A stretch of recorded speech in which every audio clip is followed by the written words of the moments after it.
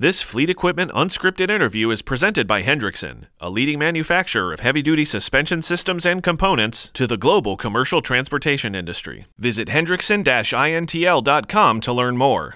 Hi everyone, I'm Jason Morgan, Content Director for Fleet Equipment, and welcome to Fleet Equipment Unscripted. Today we're talking with Scott Baker, Vice President of Engineering at Westport Fuel Systems. Scott, thanks for taking the time.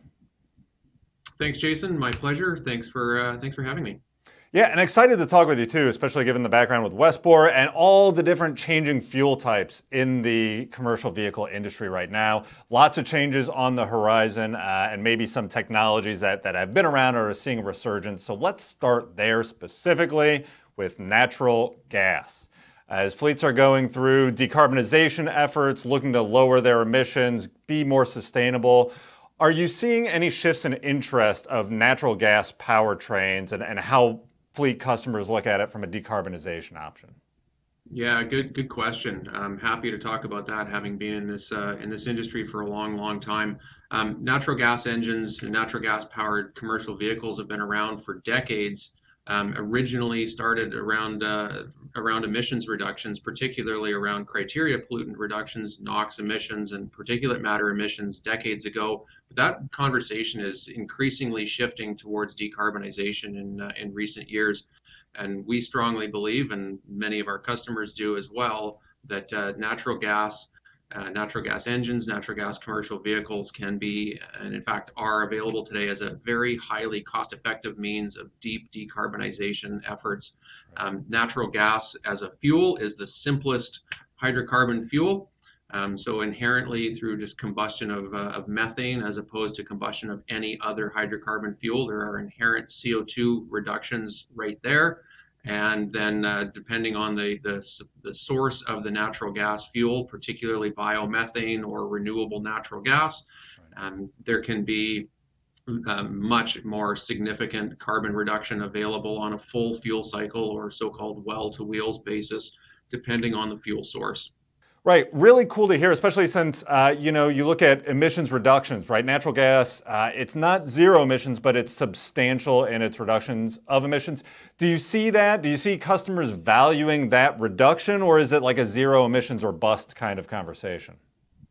So yeah, really good question. So maybe let me, to answer that, maybe let me put some numbers, some quantification to what I mentioned earlier. The inherent reduction in tailpipe CO2 simply by combusting methane, again, it's the simplest hydrocarbon molecule.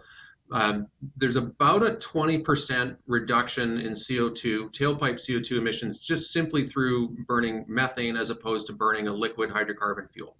Wow. So right there, you're getting a 20% benefit, which is significant in itself. Right. Where it can be much more significant, and in fact can be 100% decarbonization on a net CO2 reduction basis, is where you take into consideration the full fuel cycle. So biomethane or renewable natural gas, which occurs in things like biodigesters, methane recovery from landfills, for example, sewage treatment plants. On a greenhouse gas accounting basis, depending on that particular fuel pathway and then fuel distribution pathway to the end user, that actually can be up to 100% reduction of CO2 on a net basis. So it in fact is a net zero carbon solution when using fuel from a renewable source. Right. Now, and to your point too, that goes to understanding the whole cycle of where you're getting your fuel and how you're using your fuel and the emissions. Because even in tailpipe zero, like battery electric, right? If you're charging your trucks with coal power, that's not technically net zero. It's zero at the tailpipe, but you're still burning coal to get the original energy to charge the truck. So I think you speak to an important idea that you really got to work to get your arms around and work with your partners and work with even your internal team to be able to report on that and understand that holistic picture. Yeah, 100% agree with you. The reality, and it is a reality, but it's sometimes it feels like a bit of a headwind at times, is that this space, the on-highway commercial vehicle space, from a regulatory perspective, forever has been, or for many decades at least, has been regulated on a tailpipe basis or a tank to wheels basis. there is no regulatory mechanism within the EPA CARB Euro emission regulations for vehicles and engines to take into consideration that upstream fuel source and the carbon footprint associated with the well to tank portion of the full fuel cycle. It's a critical element of ultimately addressing climate change, which of course is a global consideration, not just limited to local source emissions, but it makes the story not all that intuitive at times. So yeah, there's an education and public outreach and government outreach aspect to what we do. Right, right. Let's go back to the equipment real quick, because, you know, I feel, maybe this is just my personal take on it, but I feel like natural gas doesn't quite get the credit it deserves in the commercial industry. You know, I mean, even this past week, I was at a trucking event, and I was at my hotel. I was getting ready to leave in the morning, right? A truck pulls up to make a delivery, and only then do I realize, oh, that's a natural gas CNG truck. You just don't think about it. You don't realize it. They're out there in operations. They're out there working already. But how has natural gas in engines evolved over the years to really meet the demands of today's applications? Yeah, good question. So maybe let me give a little bit of a history lesson here. So natural gas engines for commercial vehicles started becoming commercially available in the late 80s and early 90s.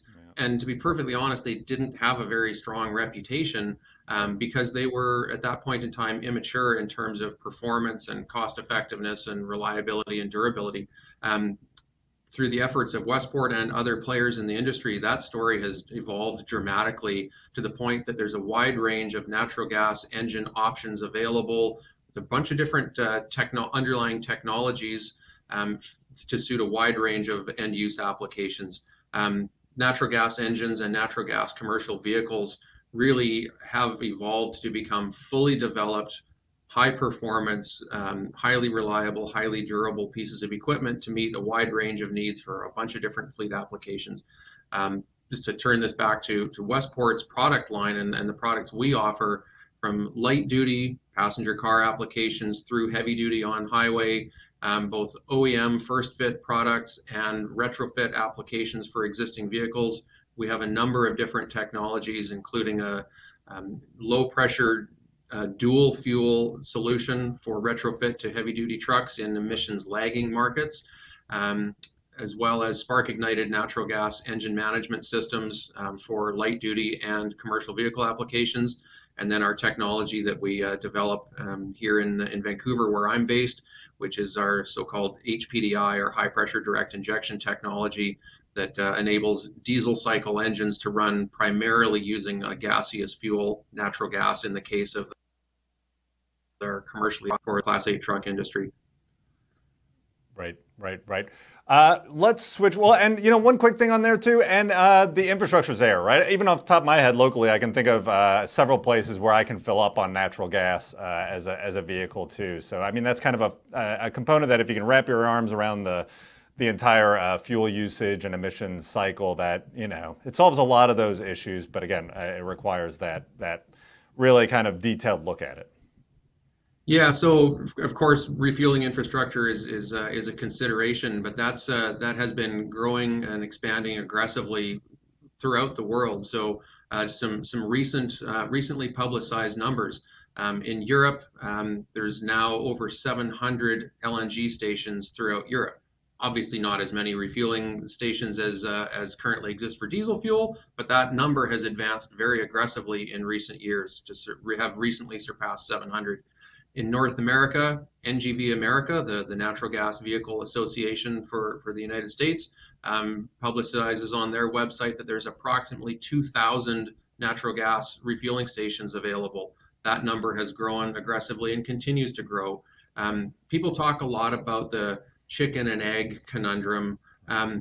It's a consideration for sure, but particularly with commercial vehicle applications, what we've seen in most cases is that if a commercial vehicle fleet states their intent to introduce natural gas into their operations, in most cases they're not just buying one or two or a handful of vehicles. They're making a sizable commitment to transition a particular operating location to natural gas. That creates a business case right there for a fuel station provider to put in a private refueling station, or perhaps as a public access station. So we've really not seen in most cases that it is in fact a chicken and egg problem. It's that the market demand will drive the evolution of the fuel station for the particular fleet. Right. Okay, I'm going to switch gears here on you because there's a growing topic in the industry that you all are working on as well in hydrogen ICE. So internal combustion engines using hydrogen. Can you just give me an idea of where we at with that technology? How far is it from being market ready, and how does that work in the decarbonization world? Yeah, so really great question. So this has been a really fascinating recent evolution that we've been part of, and we're also seeing throughout the industry is that a lot more discussion, in fact, widespread discussion about hydrogen combustion as part of the long-term decarbonization strategy. Whereas until even just a few years ago, to the extent that anyone was talking about hydrogen in transportation applications, it was really exclusively around fuel cell applications. And certainly we expect fuel cells to be part of the long-term mobility decarbonization strategy going forward. But as a largely combustion-based company, we're motivated and encouraged by seeing the groundswell around hydrogen combustion. I mentioned earlier that throughout our existing natural gas product line, we have a range of technologies: diesel dual fuel, spark ignition, and our HPDI technology. We're actively migrating all three of those technology platforms to hydrogen capability. To your question about the status of that technology and product evolution and market readiness, the answer to that really varies depending on which of those three underlying combustion technologies we're talking about. The earliest product that we expect to come to market with a hydrogen option is our retrofit diesel dual fuel technology. We expect that to be commercially available within the next year or two, I would say, depending on which country in Europe. Some of the countries are more aggressively supporting the development, both from a funding perspective, but also from a regulatory perspective, having a regulatory mechanism to make those vehicles with that conversion technology legal for road use. So we're really looking forward to that, which will be a key enabler of driving demand for hydrogen consumption that can then build out the refueling infrastructure for the eventual arrival of true dedicated monofuel hydrogen solutions. I mentioned our spark ignited engine management system technology. We're actively underway on applying hydrogen versions of that in conjunction with some OEM partners in Asia. And then I've mentioned earlier our high pressure direct injection technology that commercially available for heavy duty trucks now with natural gas. We've demonstrated on multiple different OEM engine platforms the performance and efficiency capability of that technology with hydrogen. We're in the early product development phase right now. I think you and your audience are well aware that in the commercial vehicle industry, product development cycles are typically on the order of about 4 years. So that would say that for that particular technology to come to market as a first fit OEM validated product, we're looking towards the end of the decade when we expect commercial availability of that product through OEMs. Right. Well, I mean that might seem like a little ways out, but it's really like one truck life cycle at best, right? When you could exactly. Get trucks, right? So it's even less now when trucks are a little harder to come by. One quick follow up for you before I let you go. Can you explain to me what the dual fuel is? So you have the diesel dual fuel. Can you just give me a little quick summary of how that works? Yeah, so the way that technology works is it's a retrofit technology where you take an existing diesel engine in a heavy-duty truck, add to the vehicle a gas storage system, either a compressed natural gas cylinder or typically a small liquefied natural gas fuel tank, and then add the natural gas to the intake manifold at low pressure. So it's still diesel cycle combustion, but inducing a mixed charge of natural gas and charge air, as opposed to, of course, just charge air in a typical diesel setup. Definitely not a monofuel technology. It's really limited. That technology is inherently limited in its fuel substitution to somewhere on the order of 50 or 60% of the fuel being natural gas, Yeah. as opposed to our HPDI technology that has more like 95% of the fuel energy delivered through natural gas.